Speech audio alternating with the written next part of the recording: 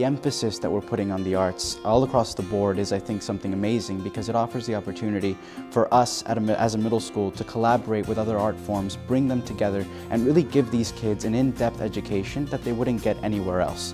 I picked mariachi because I think of it as a passion for me, and I really like playing the guitar. You could dance, you could sing, you could act, you could do almost anything here. I love teaching dance, honestly. It's probably one of the best ways to, I guess, kind of get the kids out of, just the regular curriculum that you can go anywhere. And it's very just therapeutic for them, I believe. I like dance because it's my passion. I want to be a dancer when I grow up.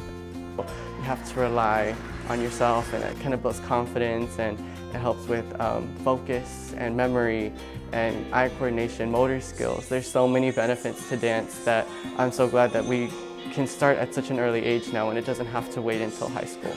I feel so good because I like to dance in front of people, and then they clap for me, and I feel so good. The fact is that students can go into their core classes, they can go into math, they can go into science, they can go into world cultures, and they can come into a classroom like theater, and they can apply everything that they've learned into our curriculum. My students are learning things like theater, but they're also learning music, they're learning dance, they're learning the aesthetic arts, and that's something that we can all bring together and culminate into one piece, various pieces throughout the year. And I like it because you get to act different acts on stage, and you get to express your feelings to other people on stage. And some of these kids have really flourished in ways that we never anticipated. It's going to show in their performances, it's going to show in their art, but beyond that, it's going to show in their scores, and it's going to show in their grades. And that's exactly what we've seen through the Fine Arts Academy. It's been a challenge, I'm not gonna lie, it's not easy, but it's a challenge, and that's what teachers are here for. They're here to support our students, they're here to support as parents too. If you have questions, teachers are there to answer your questions.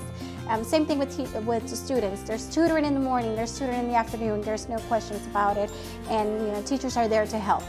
We are teaching them one grade level ahead. They're learning things that most people wouldn't learn until 9th grade. At this point, my students have already read Romeo and Juliet. That's a 9th grade level reading. It really inspires you to do more. I don't know what I would do without acting. I would do dance. It feels like I'm dancing by myself. Art is the most peaceful thing, and I like to do art because it calms myself. These kids, they're so amazing, and you can see it on their faces just how they've changed just from day one. How shy and insecure they were to how confident they carry themselves. We live in an area that unfortunately doesn't usually get this kind of opportunity out of its community.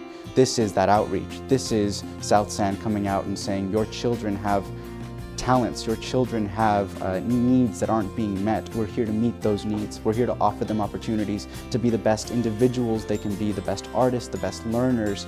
And through this academy, through these classes and these artistic forms of expression, they can truly flourish into something better, something they wouldn't have been able to achieve before. Sometimes I don't want to come, but I think about dance and I want to come. I get excited, so that's why. That makes me happy.